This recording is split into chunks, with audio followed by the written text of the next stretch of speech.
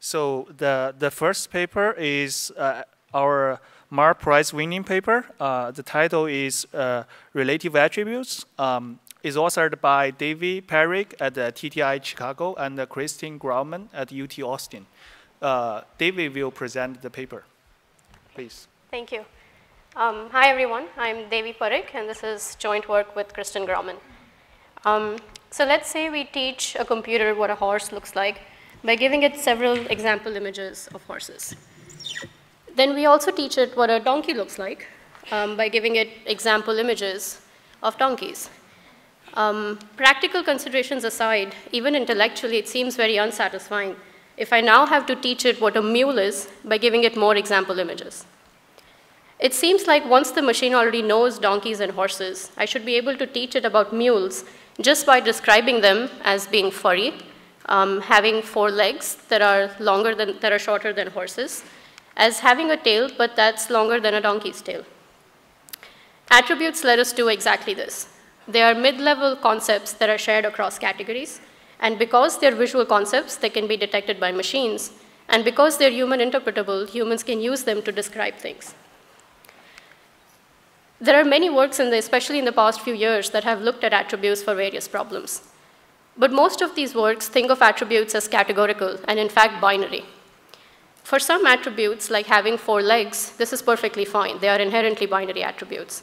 But for some other things, like the tail being longer than a donkey's tail, binary attributes just don't work. It's inherently a relative concept. And these relative descriptions are very natural for how humans communicate. And this isn't true just for describing mules. This is also true, for example, in image search. Let's say you're looking for an image of downtown Chicago, and this is what you get. Maybe what you were looking for was more or less like this, but you didn't want so many people in the picture. Then the way you would think of the image you want is that it's a similar image, but less congested. And that, again, is a relative description. Let's look at another scenario. Let's say you unfortunately got mugged in, let's say, Rio. You go to the cops, and you describe to them the person who you think mugged you. And they may show you this mugshot as a plausible suspect. Perhaps the person who mugged you maybe looked something like this, but was smiling more. That, again, is a relative description. So relative descriptions are clearly very natural to how humans communicate. But one might wonder if the point here is relative or whether what's necessary is just a set of absolute scores, just going from discrete entities to absolute continuous numbers, and maybe that's good enough. Let's look at an example. If I show you this picture and ask you, is this person smiling? Most of us on a scale of 1 through 4 would agree that, no, it's probably a 1. And perhaps the same thing with this person. It doesn't look like he's smiling much. On the other hand, if I ask you, is she smiling? Then most of us would agree that, yeah, it should be on about 4, on a scale of 1 through 4. But what about this person? On a scale of 1 through 4, how much would you say she's smiling? Is it a 2? Is it a 1? A 2.3? Square root of 2? Not only are we likely to be inconsistent on this estimate, generating a number for what's a semantic concept is just not something that comes naturally to humans. But on the other hand, if I asked you, is she smiling more or less than this person? We would all very easily agree that she's smiling less than this person. This shows that what we're talking about is not just from going from binary concepts to continuous numbers. What we're talking about is relative attributes versus absolute attributes. And that's the main idea of this work. The great thing about relative attributes is that they enhance the mode of communication between humans and machines. With relative attributes, you can relate objects to other objects via attributes, and that's a much richer semantic class of relationships that we can talk about. They're more informative while still being natural for humans. So in this paper, we propose the notion of relative attributes. They can be used for relating images and categories to each other. We model the relative attributes via ranking functions, and then we use these attributes for 2 novel applications. The first is zero-shot learning from attribute comparisons, and the second is automatically generating image descriptions in terms of these relative attributes. So how do we learn these relative attributes? For any attribute that we want to learn, let's say open, we are given 2 modes of supervision. The first is a set O of ordered pairs of images I and J that says image I is more open than image J. And the second is a set S of unordered pairs of images I and j that says image I is as open as image j. We wish to learn a scoring function that is a linear transformation of the image features. We would want this function to satisfy the following constraints. For pairs I and j that belong to O, we would want the score of image I to be greater than the score of image j. And for pairs of images that belong to S, we would want the score of image I to be equal to the score of image j. We learned this function via max margin formulation based on the work of Joachim's et al. And pictorially, this is what it looks like. Let's say this is the feature space that we're working in, and these are the images along with their desired rankings. This would be the weight vector that we learned. And note that projecting these points onto this weight vector preserves the desired ranking. The margin in this case is defined between the two closest images in terms of their ranks. With this in place, given a novel image and its image features, we can predict the value of the relative attributes for that image. So how do we use these relative attributes for zero-shot learning? By zero-shot learning, we have the following setting. During training, we are given images from S-scene categories. And we are given only descriptions of U unseen categories. We don't have any images for these unseen categories and only descriptions. What do I mean by descriptions? Let's say the machine understands the relative concept of age and how much a person is smiling. Then we would describe the unseen category Clive as being younger than Hugh, but older than Scarlett. Note that we have images for Hugh and Scarlett, but not for Clive. And similarly, the unseen category Miley is described as being younger than Jared, and also more smiling than him. Note that to describe the unseen categories, we need not use every single attribute in the vocabulary, and we need not relate it to every single scene category. This allows for a lot of flexibility in the supervision. At test time, an image is to be classified into any one of the S-scene or U unseen categories. So how do we use this information? We have images from the blue categories and only descriptions of the green categories. How do we build our category models? What we will do is we will use a generative approach and build the category models in the predicted relative attribute space. Since we have images, we will assume that each category is modeled as a Gaussian distribution. Since we have images from the scene categories, we can predict the values of the parameters in the Gaussian quite easily. But what do we do with the unseen categories? Let's look at it one at a time. For the category Clive, we know that he's younger than Hugh, but older than Scarlett. So we will assume that his average age is the average of Scarlett and Hugh, which falls somewhere here. We don't have any information about how much he smiles, though. So we'll just assume that he smiles as much as celebrities on average tend to smile, which would be somewhere here. And that gives us the distribution for Clive. Now let's look at Miley. We know that she's younger than Jared, but this is a one-sided constraint, and so we don't know how far left she should be from Jared. So we will assume that she's as far to the left as Jared as consecutively aged celebrities tend to be from each other. That would be here. And the same thing for smiling, which gives us the Miley distribution. With this, we have distributions for all the scene categories and for the unseen categories. And given a test image, it can be assigned to the category that gives it the maximum likelihood. With this, what we've managed to do is to teach a machine novel concepts simply by relating them to concepts that it already understands in terms of these attributes. Let's look at the next application, automatically generating descriptions of images. Let's say this is the image that we wish to describe in terms of the concept of density. A traditional binary description would simply call this image not dense. And at best, it might give you an example of what it means by dense and not dense. But we can clearly do better than this.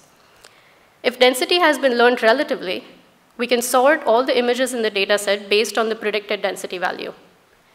And if this is the value for the novel image in terms of its density, we look at a pre-selected number of images to its left and to its right. And we use these images as reference image to describe this image as being more dense than this image, but less dense than this one. This is much more informative than just the binary description, not dense. We can also analyze the categories to which each one of the images belong and describe the novel image in terms of the categories that we have, that it is more dense than highways, but less dense than forests. The details of how we do this are in the paper. We consider two data sets to evaluate our approaches. The first is the outdoor scene recognition data set of Oliva et al. That has 8 classes, and we consider 6 attributes such as natural, open, and so on. The other is a subset of the PubFig data set that also has 8 categories, and we consider 11 attributes such as smiling, chubby, and so on. To train our relative attributes, we've been provided the supervision at the category level. For example, coast is more open than forest. We propagate this information to the image level and use that to train our ranking functions. We consider the following baseline approaches. For zero-shot learning, the first baseline is just using binary attributes and using the direct attribute prediction model of Lampert et al. The way this works is straightforward. Each category is described as a binary signature of which attributes are present in the category and which ones are not. Given a test image, we compute the probability of each attribute being present in that image, and it's simply assigned to the category that has the most similar signature.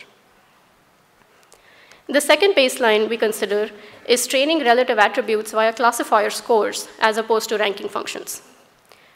Pictorially, what this does is if these are the images in the feature space, and this again was the desired ranking, instead of training a ranking function, we simply separate these points as positive and negative based on whether their rank was high or low, and we train a binary classifier. The corresponding weight vector would be this, and projecting these points on that weight vector would lie here. Note that this projection does not respect the ordering of ranking that we wanted, as seen in the swap of the orders between these 2 points.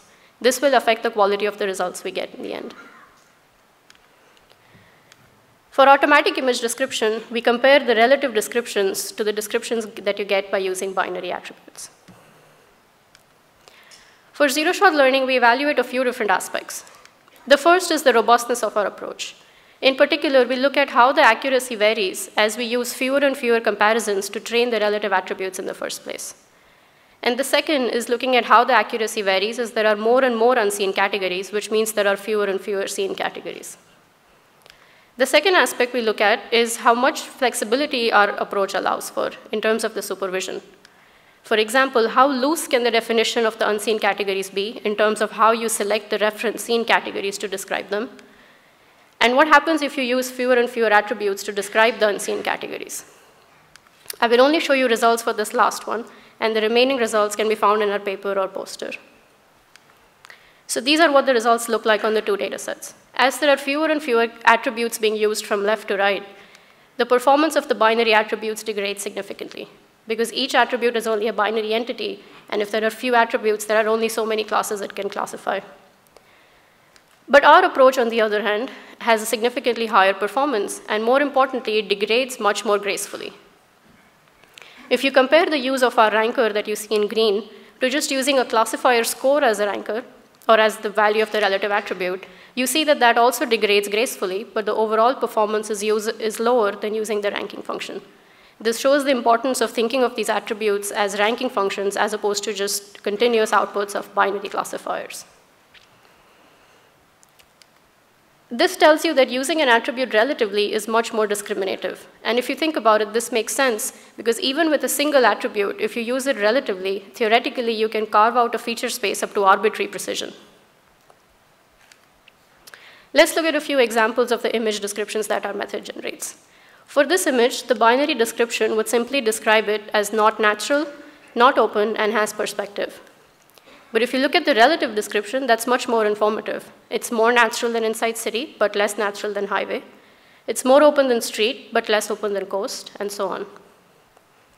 Interestingly, this other image happens to have the exact same binary description as the previous image, whereas the relative description is in fact different.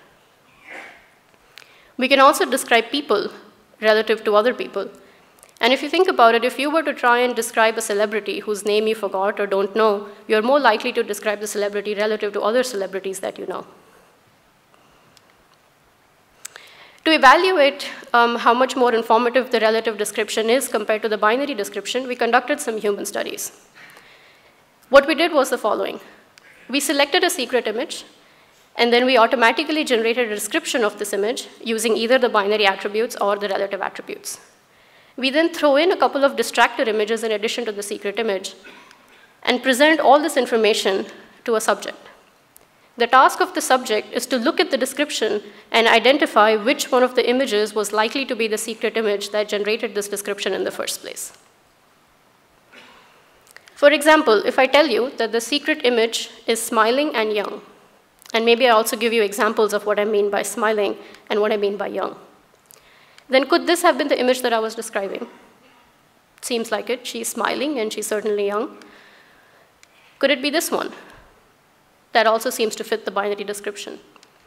This one, well, he's smiling, but perhaps is not all that young. So that's unlikely to be the secret image that was being described. So the binary description is unable to disambiguate between the first two images. But if you now look at the relative description, I tell you that the secret image is more smiling than this one, but less smiling than this one. Then that already tells you that the first image is not likely to be the secret image because she seems to be a little too happy.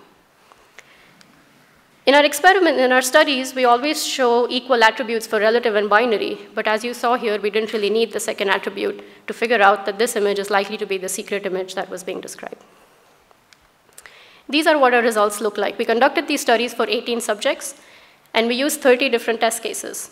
And what we found was that with relative descriptions, people are more likely to identify the secret image in their very first guess. In summary, we proposed the notion of relative attributes, which we learn as ranking functions. They allow for natural and accurate zero-shot learning, where we can teach the machine novel concepts simply by relating them to concepts that it already understands. They also allow for precise image description that humans can interpret well. The most important thing, however, is that they enhance the human-machine communication, which has several applications in image search, providing classifier feedback, and so on. The data from our paper is available online. Thank you.